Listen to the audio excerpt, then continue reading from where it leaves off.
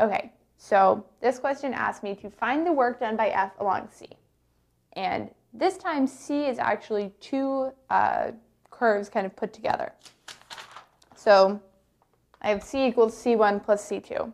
And let's read the description for C1. So it is the portion of the parabola where y equals x squared and z equals 0 from 0, 0, 0 to 1, 1, 0.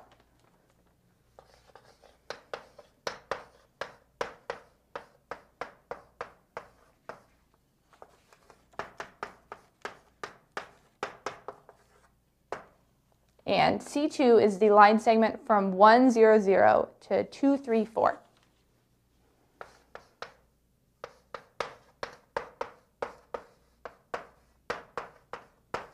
So I can see that my two curves connect at 1, 1, 0, and they kind of move up and then out.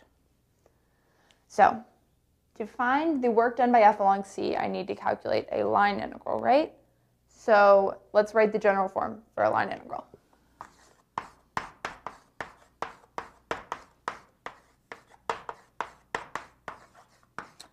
So it is the integral of f of r of t times, or dot product id with r prime of t. So in this general form, r of t is the parametrization of the curve. Well, here with two curves, I'm actually going to do two separate line integrals and then add them together at the end. So let's start by parametrizing C1 so I can calculate my first integral. So I know y equals x squared and z equals 0. So I'm going to try to make it as easy as possible and say that t equals x. So that makes y t squared, and then x is just going to be t.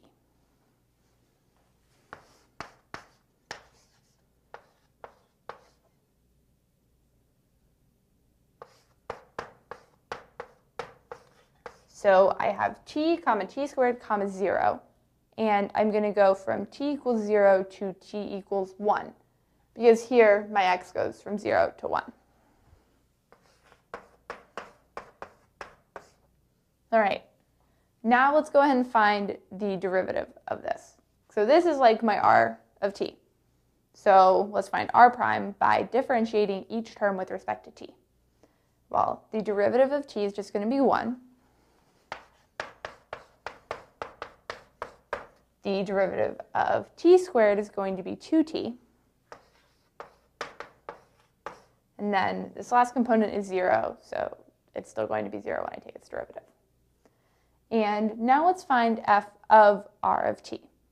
So that means plugging in the I component everywhere I see an x, the j component everywhere I see a y, and the k component everywhere I see a z.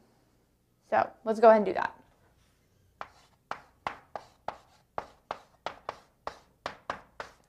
So my first term in f is 1, so that's just going to stay 1.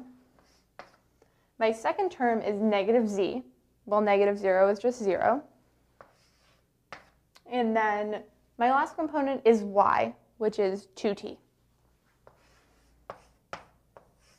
Now, to calculate the line integral along C1, I need to take the dot product of f of r of t and r prime of t. So remember, that is the product of the I components plus the product of the k components plus the product of the j components. So here I have 1 times 1, so 1.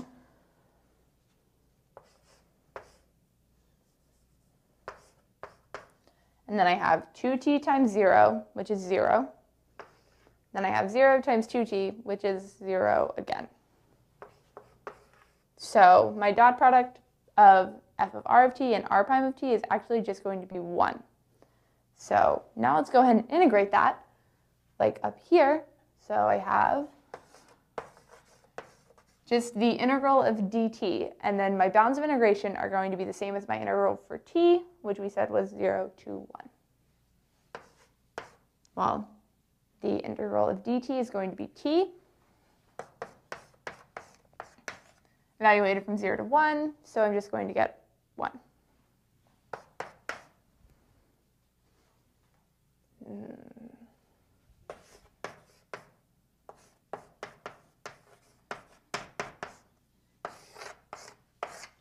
throw it up here so I don't forget. And now let's work on C2.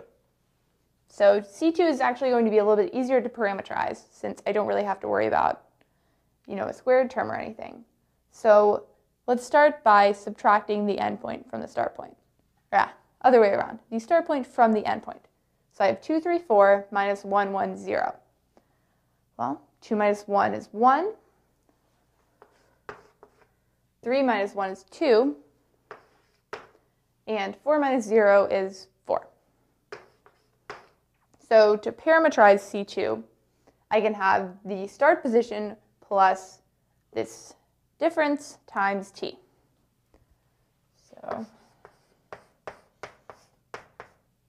I have 1 plus t,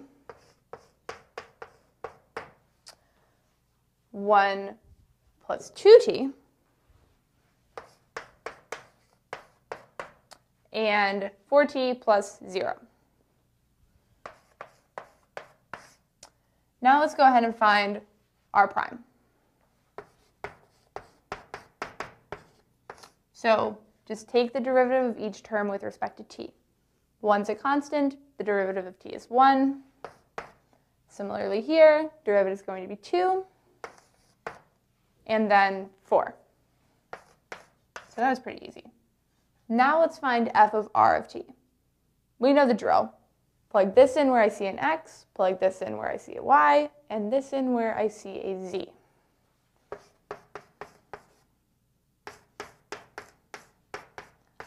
So the first component in f is 1, so that just stays the same.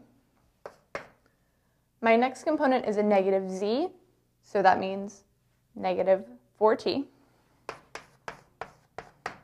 And my third component is y, so 1 plus 2t.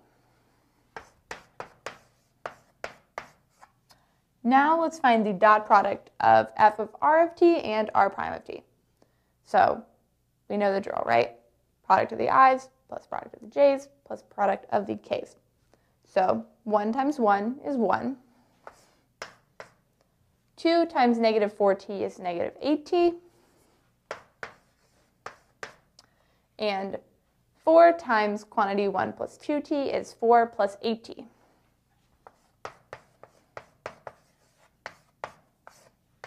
Well, my 8's cancel out, and I'm left with 5. So now I want to integrate that. And I just need to set my bounds of integration.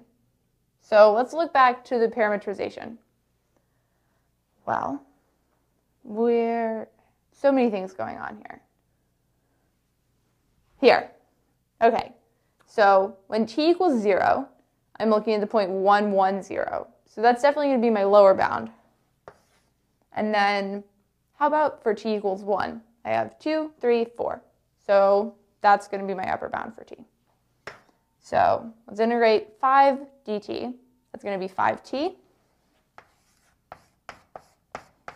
Evaluated from 1 to 0, it's going to give me 5. And let's add that to the line integral I got for C1, and I'm going to get 6.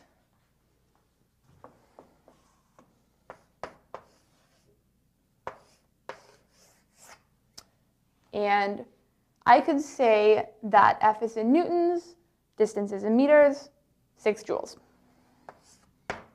So that is the work done by F along C.